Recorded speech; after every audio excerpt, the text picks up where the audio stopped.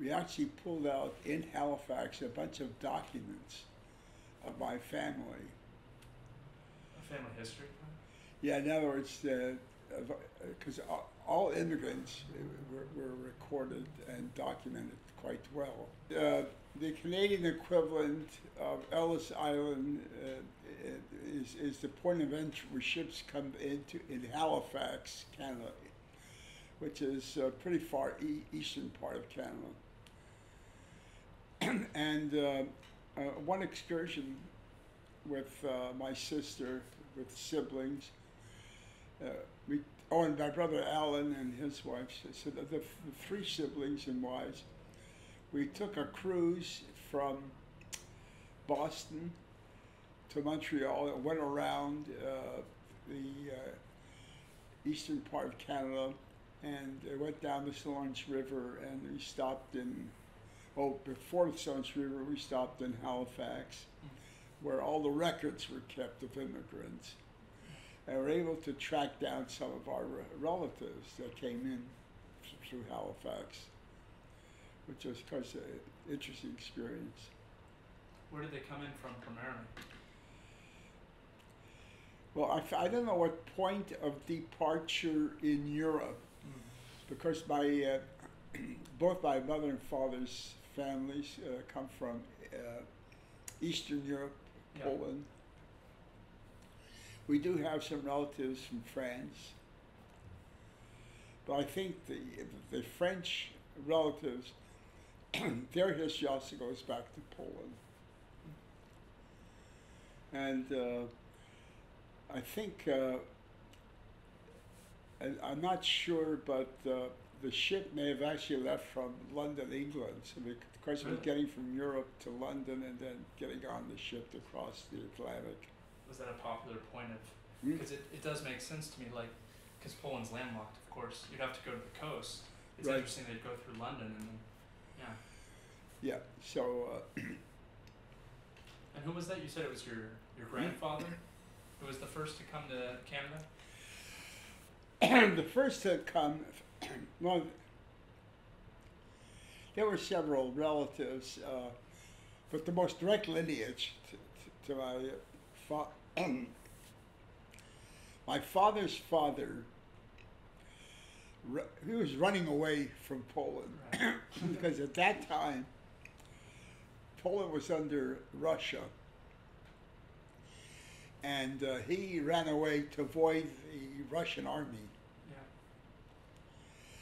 Very funny side note. We wound up in Canada, and my grandfather was telling me, because as we discussed earlier, it was the time of the First World War, Right.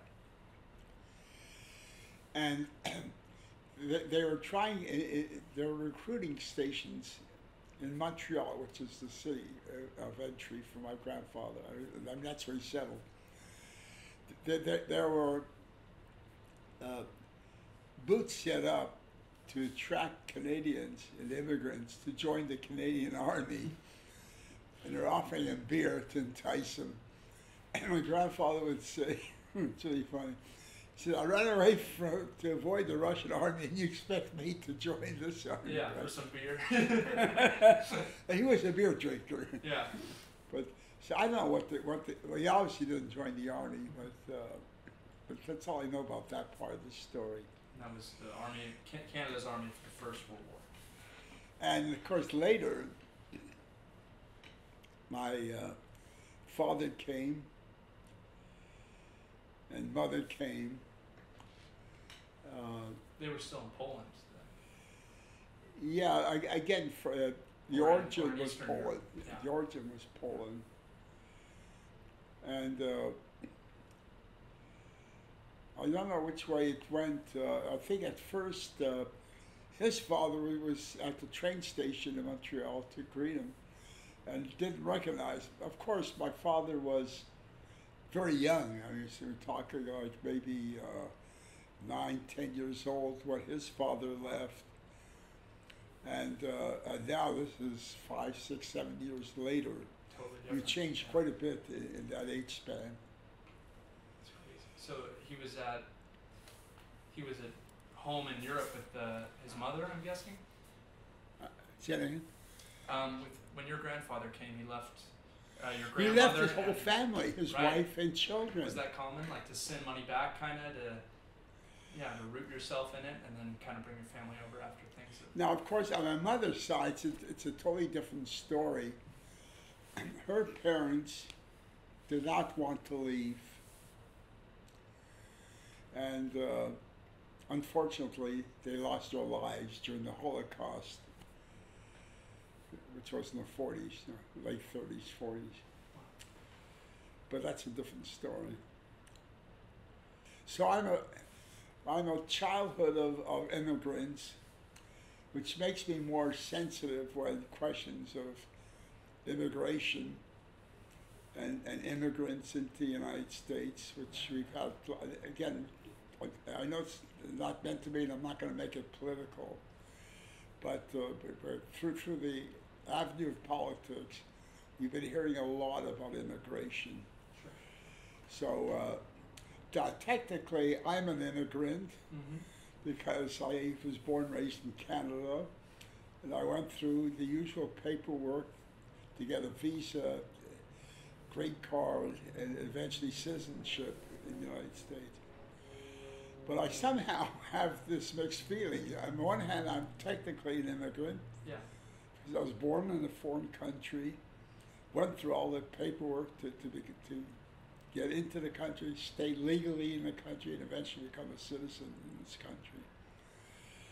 But Canada, I think, is so different from any other country because we speak the same language as Americans. Right. Well, I mean, so do the British. But I want to stress that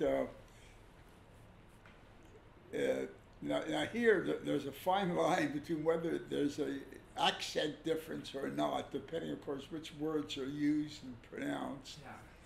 But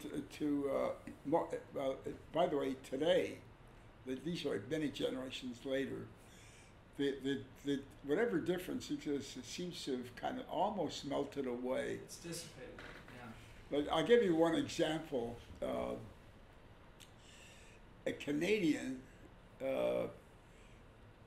would pronounce, I can't even know if I can still do it, but the word A-B-O-U-T has a distinctive, Yeah, I don't know if I can do it, 'cause I've been living here too long. I noticed that, like when I would visit Jonathan them in Canada, they say like the door and the about and Yeah. they got like the inflection, but you've lost it. I hear less and less of it these days in the last 10, 20 years, and of course my first came here many years ago. But aside from a couple of words, most of the Canadian talk would sound very close to any American talk. Yeah, I'm sure it's like the American accent is very southern. When other countries will, they'll do like a southern accent to kind of make fun of Americans. That seems to be like not every part of Canada you speak with that. Well, I've traveled across the country, and I've been to Western Canada several times. But I must admit, I don't detect, because that's me, a difference between a Canadian from the western part compared to somebody from the central or eastern part of the country. About the same. Unlike the United States, where you mentioned southern accent, the drawls, and people from New England, for car, they say car. Sure. So there are local differences. It's not as much as it seems now, except for one thing. Now, I was born and raised in Quebec, French speaking. which is Canada. French, mostly French speaking. And what year would that have been when you were? What year were you born in Quebec? I'm sorry? What year were you born in Quebec? Well, then I was born in 1932 in the city of Montreal, in the English-speaking part. So all my schooling was done in English. However, in Quebec, I don't know about the rest of Canada, but in Quebec, from grade 3 on, you're obliged to learn French. You have no choice. So we were given 1 hour a day. You know, it's 5 days a week, right up through college. Actually, not college, but high school. You could continue in college if you choose, but it's not mandatory. But high school, yes. Yeah. And so, because of the interwoven aspect of French, so some Canadians might develop a little bit of an accent that resembles or influenced, I say, by the French-speaking part of that they were all exposed to. And by the way, that's another crazy thing. The French we were taught in school was usually the teachers would teach us the way French is taught in France. And there's a big accent difference between the local French that I was exposed to, I mean, on the streets, outside the classroom, and the French spoken in France. So I kind of laughed to myself, why force to teach French so we can speak to the local French people when the accent is so different, and some of the words are different, just like the English language. Yeah. We have like English in England has different, I don't know, like elevator and lift, for example. When we call a subway in the United States, they call it the underground. You know, in England, subway means something different in England than it does in the United States. So we have all this interwoven aspects of language. But that's my upbringing, and coming to California, where I spent most of my American life. But first you went to school in McGill, right? Hmm? You went to McGill University? Well, that's college, of course. Or yeah, I mean, if you want to get into what brought me here, which I guess is part of my history, I got both a bachelor's and master's degree from McGill University in Montreal. And it's one of the top acclaimed universities in the country, if not the world, by the way. They're extremely well worldly known in medicine because they've had some world famous doctors on staff at McGill University. And your uncle had actually spent a month at med school at McGill University. He did? I didn't know that. You didn't know that? I didn't. Yeah, after graduating from USC here, he went to, he was looking for a med school, and his first choice, I came to learn, was UCLA. He was put on a waiting list at UCLA. In the meantime, he got this offer from McGill plus a few other schools in the United States. And he decided to take the one from McGill. So he was kind of doing things reversed to me. I started McGill, wound up at USC. Yeah. I guess I should take us back to what brought me here. Yeah. So to go on for a PhD, the question was, what school should I go to? One of the professors, in fact at McGill, when I was doing my master's, said to me, what are your plans after your master's? So I said, I'll go on for a PhD. I had no doubt about that. And he said to me, that's fine. Oh no, he says, and where will you go for a PhD? I says, most likely here at McGill University. Makes sense, yeah. Which was an honest answer. I mean, that's how I felt. Yeah, makes sense. So the professor said to me, well, that's fine if that's what you're. Of course, if you stay here, you'll hear the same old stuff from us old fogies, the way he put it. And boy, did that light up something for me. And I said, well, you know, you're absolutely right. So I started thinking, I should go to another university. Should I go to another one in Canada? I said, what the hell, if I'm leaving home, why not try a different country, like the United States? So I applied for teaching assistantships to a number of universities, all in the United States. And I got an offer from the University of Southern California, USC. which I took, and that's what brought me over here. Did you ever move back after attending USC, or did you live here basically once you had gone to school at USC? You'll have to speak up a little bit. Oh, when you went to USC for school, did you ever move back to Canada after, or did you stay in? No, that's a very good question. In the first year or two, my plan was to go back to Canada when I get through my schooling. But as the years went by, I became to know a lot of people, and especially people that wound up in the aerospace industry, which was doing very, very well at the time. I was getting near the end of my schooling. And I felt that Canada didn't have anything really attractive to offer me other than a government job, etc. So I decided that I better stay and wound up in aerospace after that. I started off with a company that one fellow graduate student recommended I talk to the people, a small company in Pasadena called Electro-Optical Systems.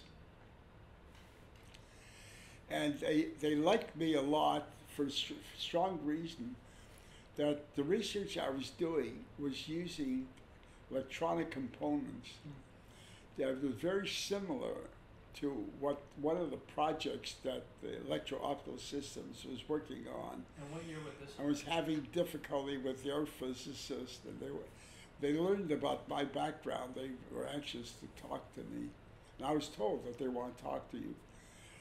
And the rest was history, so I succeeded with their project because of my background.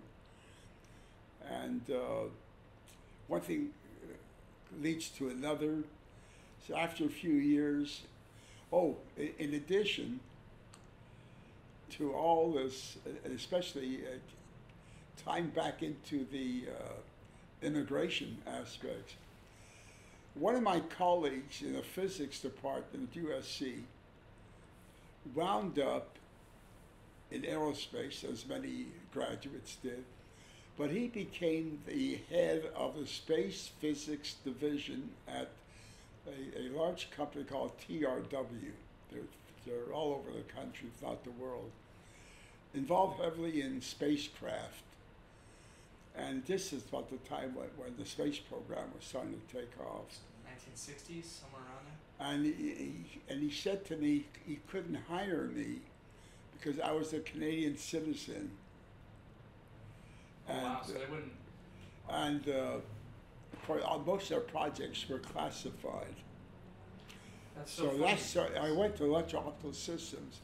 After about 2.5 years later, I got a call from my friend, and he said to me on the phone, he said, we're getting NASA contracts now. NASA, so again, because of the Sputnik, you see, all this happened on time. Russia's first space shot, Sputnik, and from that, of course, the United States had to gear up for a space effort, and NASA was created. Now, NASA is it's a good word, but NASA is non-military. There's nothing classified about what they were doing. Of course, the Air Force had a lot of, TRW had a lot of Air Force classified contracts. Mm-hmm. And so my friend called me and he says, "Hi, I can now hire you because we have non-classified work through NASA." And so I went down for an interview, and he said to me, "I don't have to interview you, I know you very well, but this way we both get a free dinner." Not a bad deal.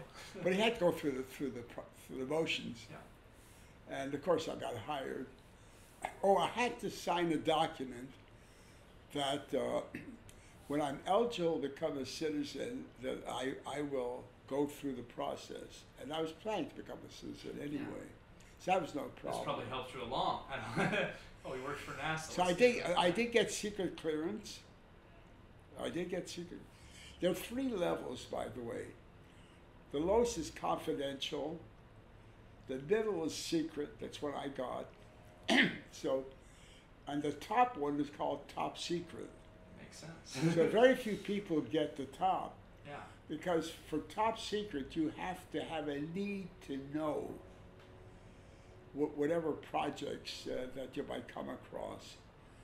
So very few people are in that position. So most of us, including myself, got secret clearance.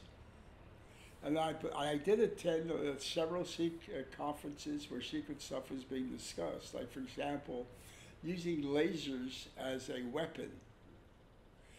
Now, I did some work with electro-optical systems, but it was all non-military. Yeah. It was basic research. At this time, Grandpa, were you working for NASA, or were you working for a No, company that was contracted? No. The way the aerospace industry worked, they got government contracts. Right. Of course, many other industries. And the contracts from the Air Force always had classified because of the military interest. But NASA, being a civilian, non-military organization, all their work was open to the public. So even though I was able to be hired by TRW because they were doing non-classified work, yeah. I still had to go through the process of getting secret clearance in case. Can't be easy. In case I put on a project that has classified status. And I'll tell you something, what's interesting. So in order to get secret clearance, I was, what's the word, vetted, is it probably? Yeah, vetted, yeah. They're vetted by the FBI. They went actually into Canada, into Montreal, and talked to my neighbors. Really? So they want to see your they wanted to know what to say. Hopefully he said good things about me. Well, apparently they did, yeah. Well, I do have a clean past. I'm positive about that. Not on my father's side, my mother's side, she lost some, a couple of siblings and her parents were murdered by the Nazis. You know. And I'm sure Einstein would have been murdered, killed, if he had not left Europe, you see. There were a few other, see, my background course in physics, and I actually studied nuclear physics in college. But I never really did anything in nuclear physics professionally.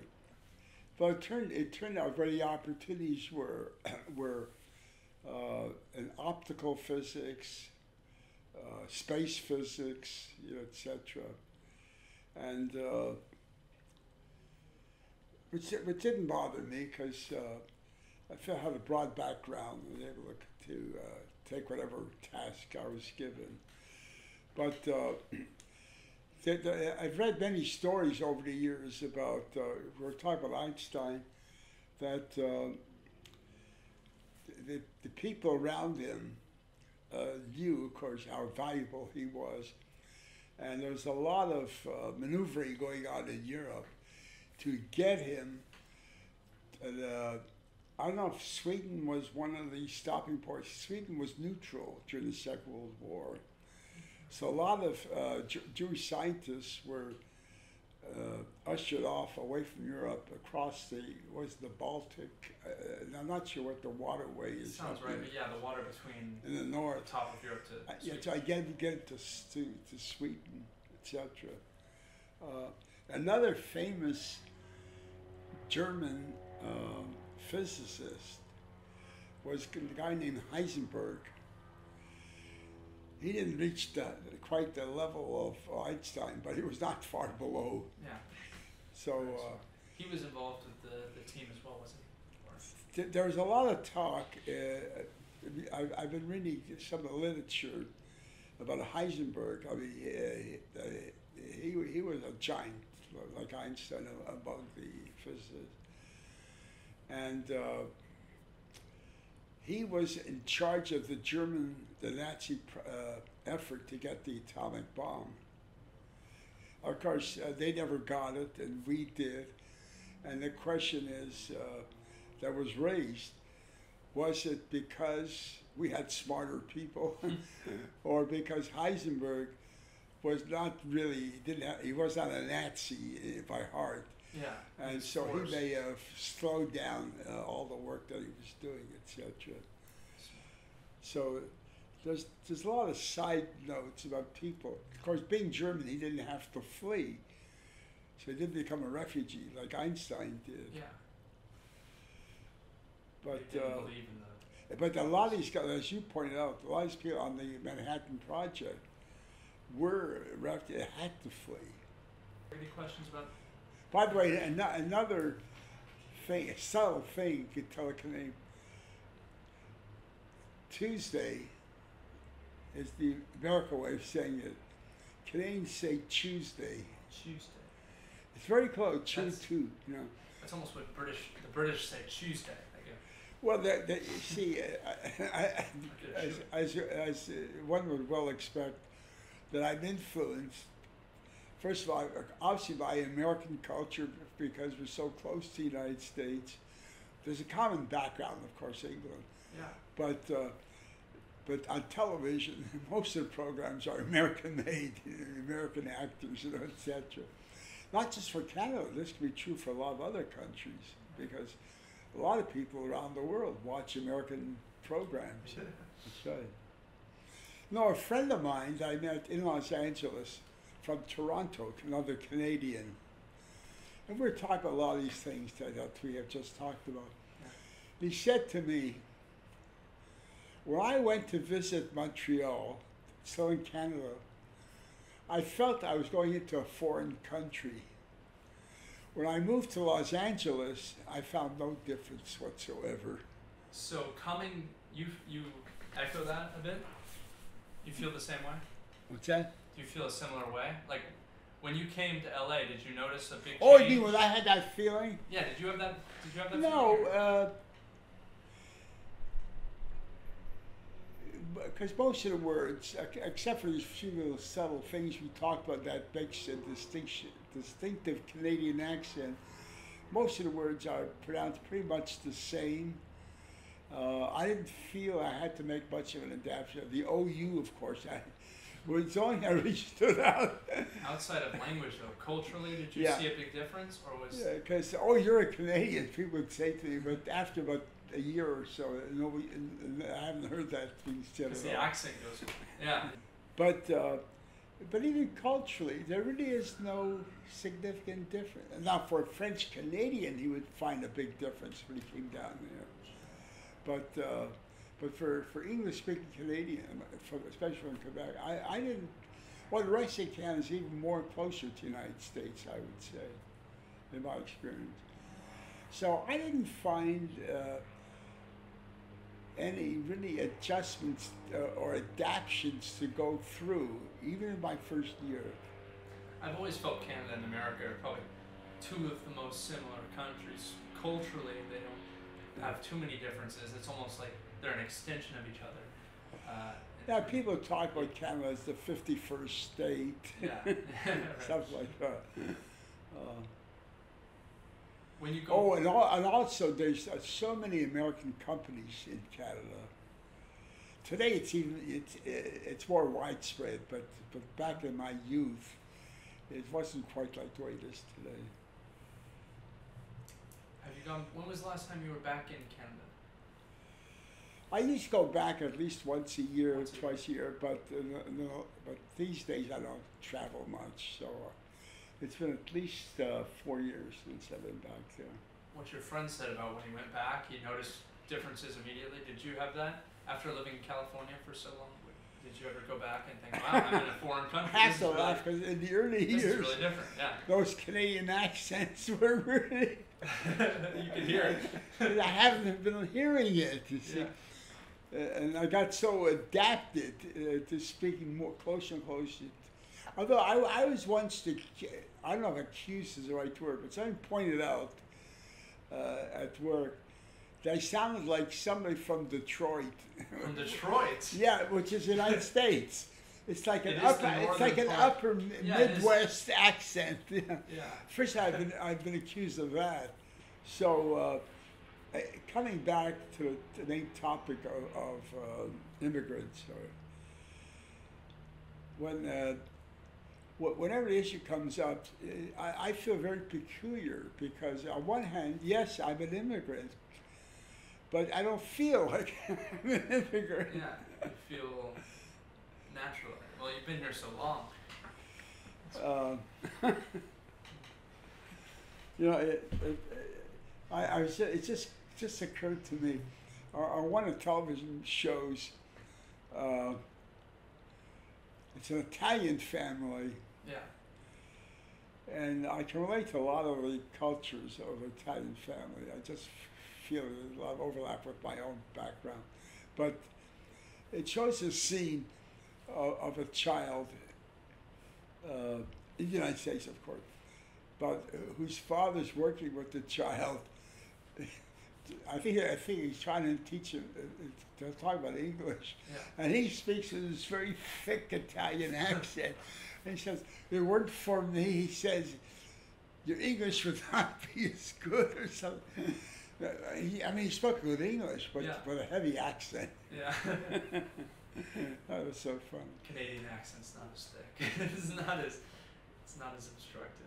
No, but some American accents are more extreme, I think. Mm-hmm. Like especially from the South. Very extreme. Or Yeah. here's something else that I found very interesting. In my travels around Washington D.C. into Virginia, there's especially in the Virginia side. I was in a restaurant and I heard a woman speaking, and she sounded a little bit like a Canadian, and I don't think she was Canadian. She was local because of the British influence. Excuse me. So England left its mark in some of these little pockets around the country. There's a lot of. Oh, so yeah, let me get back to the French influence. So I mentioned that in the classroom, the object that forced us to have French classes is so we can communicate with the French Canadians Makes sense. Yeah. living. And by the way, Montreal is 2/3 French, and Quebec, the overall province, is probably 95% French. 95.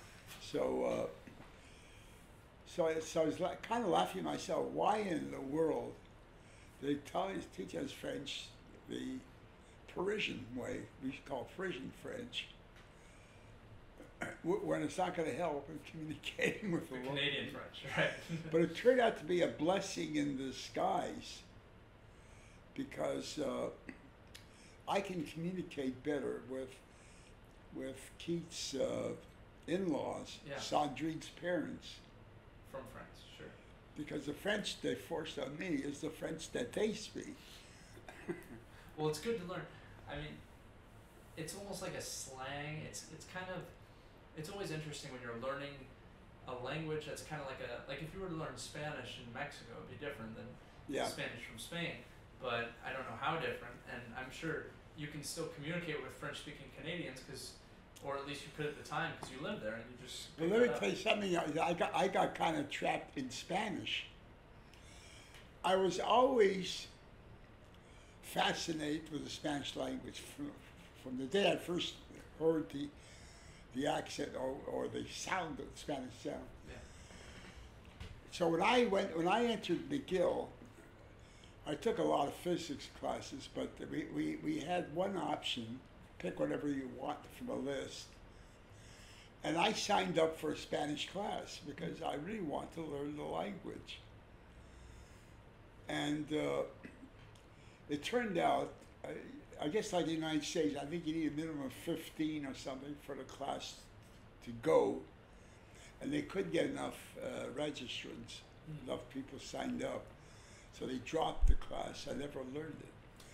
But years later in the United States, I had the opportunity to learn Spanish. In fact, what happened was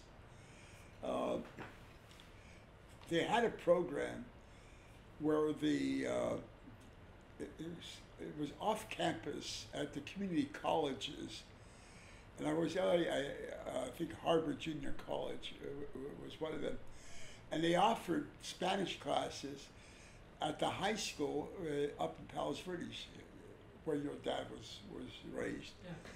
And and it was free. And I said, "What the hell? It's free.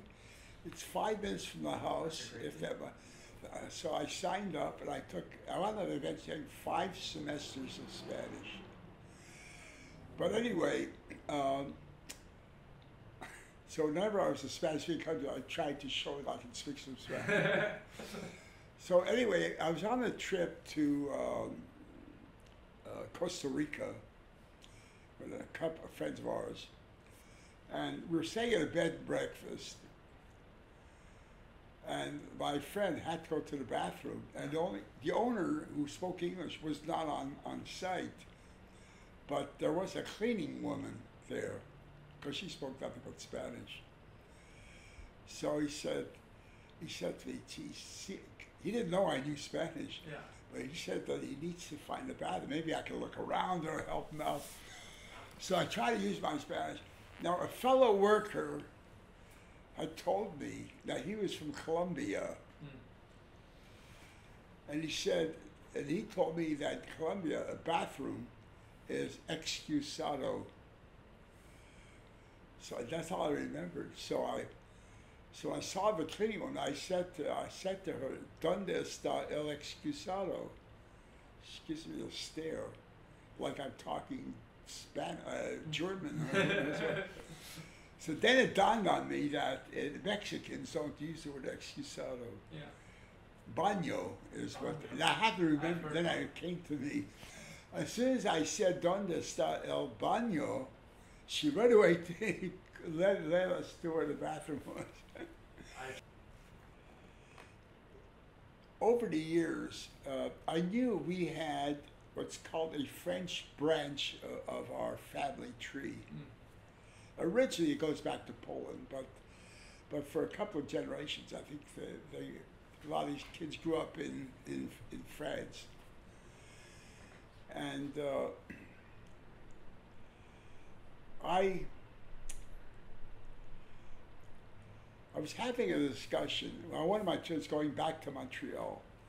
So some of my Canadian relatives, cousins, we're talking about our family, the extended family, and we got on something of the French. See, my mother used to write to a cousin of hers that was French. Yeah. And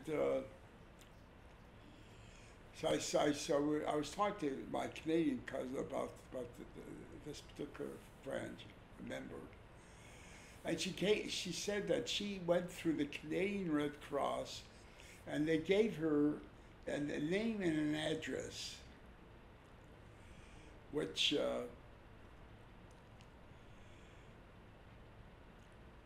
I took back.